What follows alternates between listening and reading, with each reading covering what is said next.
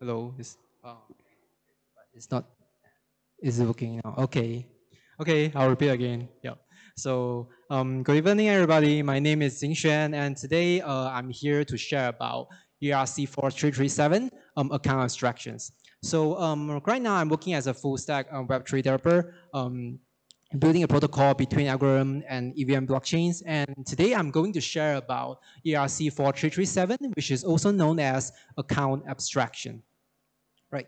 So ERC-4337, I think when it announced is like it's already been in the space like for years, but this EIP, and right now it's an ERC, right, is like just officially deployed on, I think, like months or last month. So it's like a few months thing. And when this ERC came out, there's quite a lot of hype about this thing, and you can see like all over the Twitter for those kind of like dev Ethereum related kind of Twitter account. You see they tweeting about ERC-4337, and one of the reasons is because this ERC is being like you see this kind of slogan in articles when it's like describing about the ERC-4337. It's being like promoted or like being say as the proposal that could onboard the next billion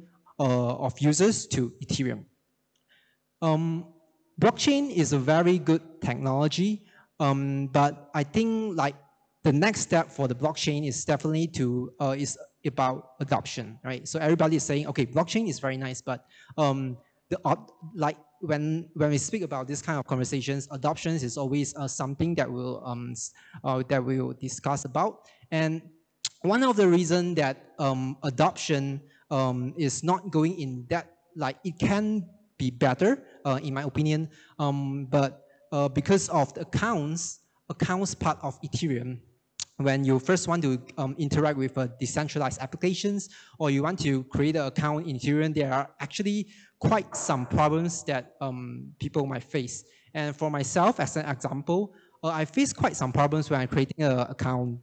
And I would like to share with you guys during the next slide, right? So, okay, the next slide is an empty slide. So this kind of reminds me that I want to ask questions to you guys as well. So what are the problems that you guys face when you firstly created an account to join the Ethereum blockchain or to interact with some dApps, right? Anybody have any problems that they face and they would like to share? Anybody?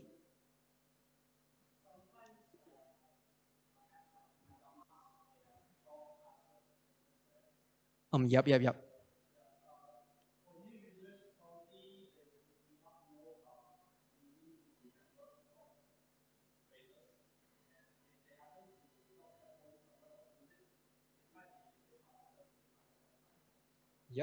That's one. Anyone else? Like Trif? Like.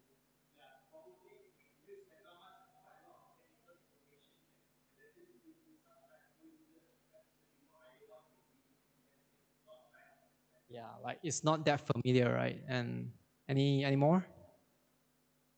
Okay. Yep. So there's a few I would like to discuss here. So like the first one is like what this gentleman say just now, like create ETH account and handling the private key. So for myself, right, when I firstly create a ETH account in MetaMask, okay, I was always using email and password. And then when I firstly want to create an ETH account, I was like, okay, creating account should be simple, should not needed, like no tutorial is needed. I just download MetaMask, follow the step. Should be pretty user-friendly. And yeah, it is user-friendly, but there are some things still kind of confuse me, right? So the first thing is that when I create an account, I key in a password, right? And I thought, okay, that's the password for the account. But actually, that's the password for the MetaMask extension in your browser. And after you pass that phrase, right, and then it kind of gives you a seed phrase, right? And the seed phrase is like draft seed phrase. And when I see about this, I was like, okay, there's a password. Okay, and this looks like the real password. And after that, when I discovered about this, then I was like kind of like, okay, this MetaMask account works kind of different with our typical Web2 accounts. Why? One of the reasons that kind of like concern me a lot is because I kind of like change my password quite frequently when using apps or Web2 apps. And I kind of like, what if there's one day I forgot my password? It's okay. I have a recovery email. I have my Gmail, and then or I KYC, right? So I can go with the customer service to get my account back in some ways. But in Ethereum or in the blockchain, most account doesn't work this way. You create an account and you are being assigned a private key or a 12 words seed phrase or mnemonic phrase, right? But those phrases are only generated once, and you need to, and it's pretty hard for you to remember the private key. It's a bunch of strings, but seed phrase might be a little bit easier, but still pretty hard. Okay, so that's kind of concern me, because what if someday I write this in a paper and I lost it, and the funds inside the ETH account might be stuck in there forever? And what if my private key is like to somebody, right? And that also, I have no, if they get the private key, they have all my funds. So that's like, there's no it's not like the Web2 kind of thing where you still have a third party or centralized party who can help you, right? They could help you in some ways. But yeah, this is one of the benefit of having something like centralized controlling. But yeah, this is also one of the disadvantages of being decentralized. Yeah, so this is kind of a really big concern to a lot of people who are using a Web2 kind of account. And the next one is gas fees. Okay, I remember this. So when I want to when I want to create an account, and that's like, I want to do it because I want to stake some tokens. And firstly, I thought like this token I could trade somewhere. Okay, yep, it can be traded somewhere, but if you want to go to a centralized exchange to do all those things, then you will go through another round of creating accounts. But this time is easier. You use your email, you use your password, just that you need to do more security, like your Google Authenticator, things like that. Okay, after it's done, right, then you need to learn how to do P2P transactions to buy your coins. I believe like most people don't like have people around you are actually doing like selling Bitcoins for fiat. Most of us we get our coins through P2P transaction in a centralized exchange right now. And you need to learn how to do P2P, because it may sound like you need to trust the centralized exchange as your escrow. And before you buy a token, you actually need to transfer your money, like a bank transaction, using your bank, log into your bank account, and then send the funds to the person who are selling you the tokens. And you kind of before you get your tokens, you already need to spend, you already like take like some money out of your bank, and you are not really sure like would it come back if you're a first timer, right? And then you need to go to a P2P, and you need to learn like the safe way of doing a P2P transaction. Okay, and that's not even you fund your Ethereum account yet. Okay, after you buy the P2P, then you need to swap, and you need to like exchange to ETH. Maybe like if you are using the Ethereum, then you need to change to the native token, which is Ethereum, ETH. Okay, now you already swapped to ETH, but you have another problem. And like for me, as a when I'm a newcomer to the space, when I want to withdraw the money, I was like thinking, how can I withdraw the token to my ETH account? And then I need to learn to click the withdrawal button in the centralized exchange. And then there were like a lot of words which it's my first time seeing them, right? So it's like ERC20, BEP20, BP2, and there's like Solana, there's a TRC20. So there's like a lot of blockchains, right?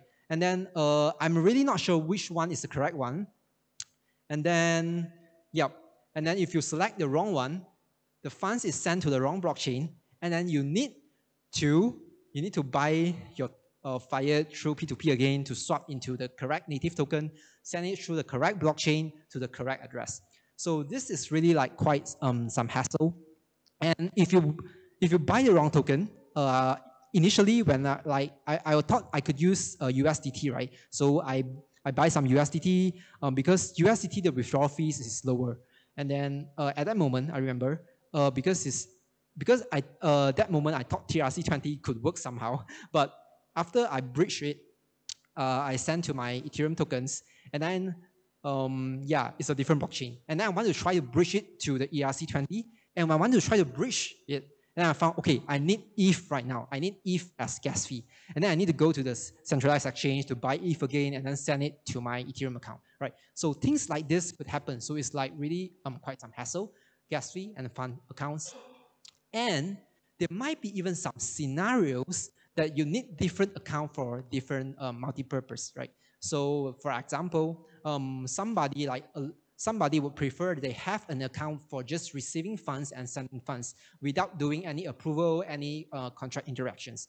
And if they want to do some contract interactions, they will have another account, and the account is like they just put some of the funds but to do some basic contract interaction, but that kind of requires you to have multiple wallets and you need to manage them. Yeah, it could be a lot. It depends, but for some people, this is also some problem that they might need to face, and they need to like remember quite a few phrases. So yeah, so for a bird's eye view for all of those things that I mentioned just now, you like is almost inside this diagram. You need to create an account. You need to handle the private key, and then you need to purchase the funds, and you need to pay the gas fees, and initiate the, you need to transfer funds, initiate the transaction, and pay gas fees, right? And then you need to wait for transactions, and you need to wait the transaction to confirm and before you continue, right? So all of this is, yeah, it's quite some hassle for some new person. What if there's somebody which is not tax savvy? So it's actually quite some entry barrier for them to join this ecosystem, right? So, and then people found this like problems like this can be solved using account abstractions, which propose the user to use smart contract wallets instead of EOAs.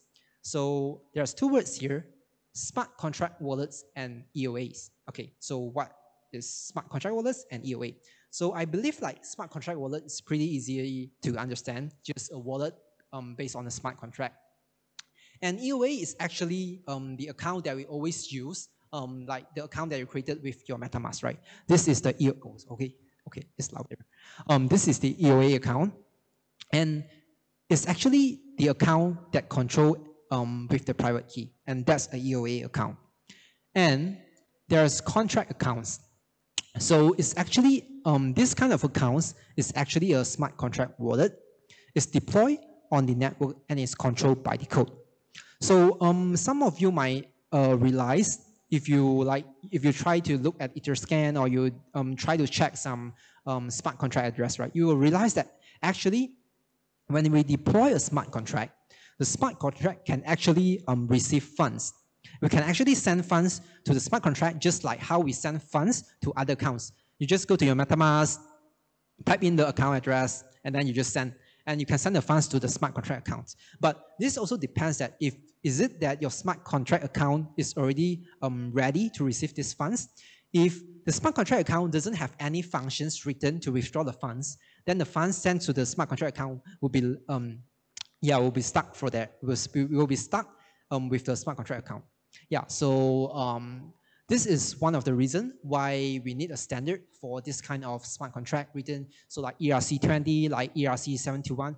Actually, all of these are just smart contract codes, but because they need to use a standard so that everybody use these functions, like these functions is written with the same parameters, is written with the same contract names. And this would be easier for dApps to interact with them. And yeah, and then account abstractions, we have this ERC-4337, which is we just launched like months ago.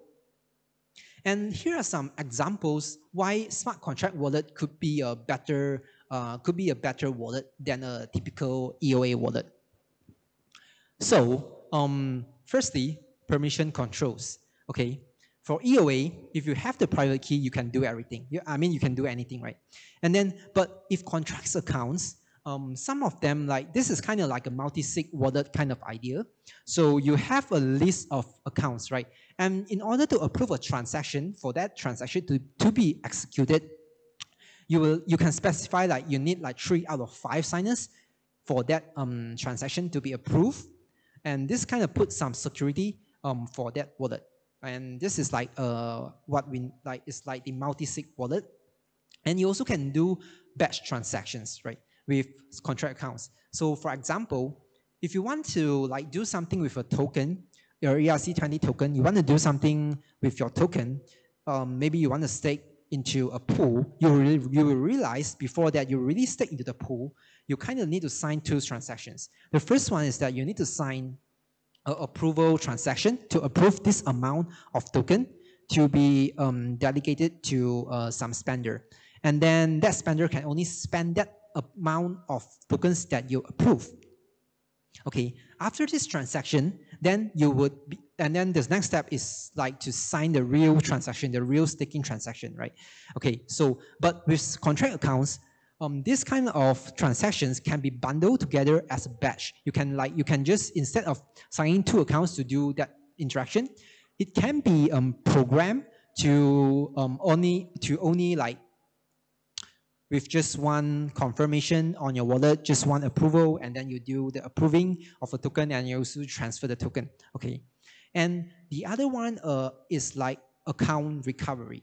So remember that I say like, if the private key is lost, and then your EOA, if you don't store your private key properly, if the private key is lost somewhere, then yep, the funds may be stuck on the account. But with contracts, we can do something called like account recovery.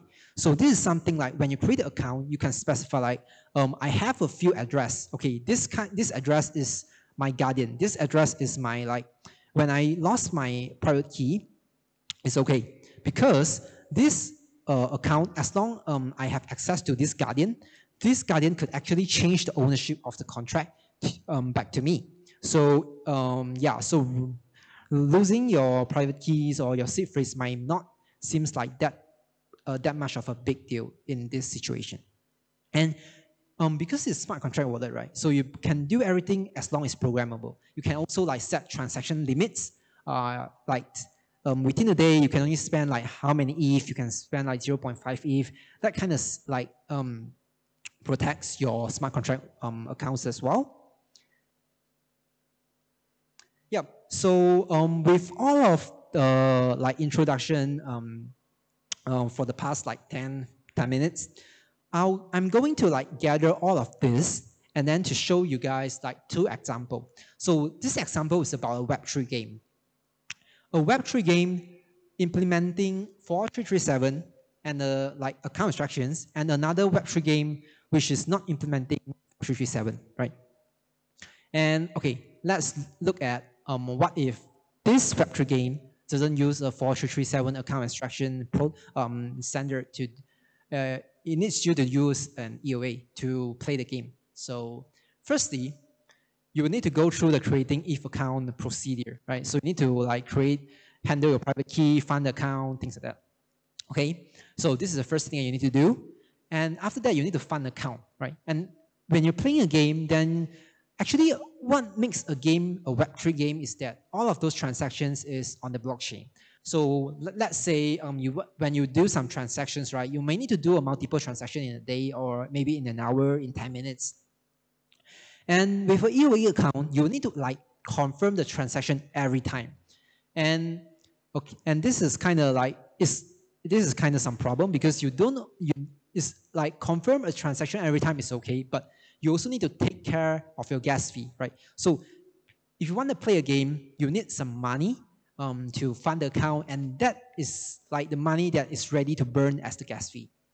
And that will also stop, like, because most of the people who like play games are like maybe high school, or like they don't really like comfortable to spend some real money to play a game. I mean, before they in the starting phase when they just like trying out the game, right? But yes, before you would need some funds in your account in this scenario, like when you're just starting out playing the game. And yep, you will need multiple wallets for different purpose. And then, yeah, you are unable to access the assets if the private key is lost. So what if right now we have account abstraction, and this Web3 game is being implemented with the standard of ERC-4337. Okay, instead of creating an account before the game, like the game can do something like you just log in like maybe using email or password. Okay, the example that I'm mentioning here is like just a very general example. It's a smart contract wallet, everything is programmable. And I'm just giving an example here, right? So when you first log in, a smart contract account is being created. And it's created when it's not you, the one who created, it's the game created for you. Because it's a smart contract. Every time when somebody like log into your game, and then it will just deploy a new smart contract account to this person, right? And then this data is being saved in some database. And then 4337 actually enables us to have a paymaster. Okay, so gas fee handled by paymaster. As long as paymaster is being specified in the smart contract account user operations, gas fee will be handled by the paymaster. So it's a Web3 game. Everybody could play the game, and then it's kind of like a Web2 experience, which you don't need to fund the account to pay the gas fees. And because it's programmable, a session key function could also be implemented to approve the transaction like automatically within a time frame. And like also like maybe a batch transactions, things like that, which I mentioned in the previous slides. And enable multiple wallet functions like transaction limits. It could because like it's your wallet, it's the wallet designed by the game, right? So the game could actually program some customized functions to it, like transaction limits, schedule payments, things like that. And then, it could also implement the social recovery function to help somebody who lost their private key to have another recovery person to help them to recover their assets in the game. Okay, so here's a bird's eye view of how it actually works for ERC-4337. So firstly, you will notice like something new. Instead of you just send some transactions to the mempool, it actually goes through a user operation mempool this time. So every transaction using like 4337's accounts is that you need to have there's something new, which is also known as like user operations. And user operations is actually similar with our so MetaMask kind of abstract like hide all of those sending transaction stuff for you. And it's actually, if you go deep into it, then you will find that it's actually kind of similar. When you send a transaction, the field that is needed to send a transaction right now is actually kind of similar with the user operations. You need a sender, you need a nonce, and then the init code, some core data, and also paymaster. There's a paymaster there, which is to pay your gas fees, and then also a signature which is signed by the account that like the owner of this smart contract wallet. So when we go back to it, so just imagine like every transaction right now is being submitted in this kind of form, user operations. So the user operations will be sent to the user operation mempool first, and then there's a bundler. The bundler will kind of like bundle all of those user operations and then into a batch transactions, and then send to the Ethereum blockchain. And then here's another more detailed kind of view. So an EOA signs, signature is something can be stored, right? So EOA, let's say the game kind of store the person signature, and the signature is only like, is programmable, and then, they program to store some kind of signature, and then the signature is being attached with the user operations. So the user operations could be sent to the mempool, and then go through the bundler, and then there's there's this entry point contract. Entry point contract is something which is only there's only like one entry point contract in the whole blockchain, like verified, the only one verified, and then it's being the bundler will call this entry point contract, and then after they call this entry point contract, the entry point contract will go to your smart contract wallet, which implemented the 4337 standard, it will send the user operations to the entry point contract, and then it will kind of like poke the smart contract wallet. Okay, is this user operations, is it like valid? Okay, if it's valid, then we'll go through that. Do it have enough of gas? And then do it have a paymaster? And then if there's a paymaster, the gas will be handled by the paymaster. And then if it's not, then it will get the gas fee from the user, and then validate user operations. And then if it's all valid, then only the transaction will be executed. Yep.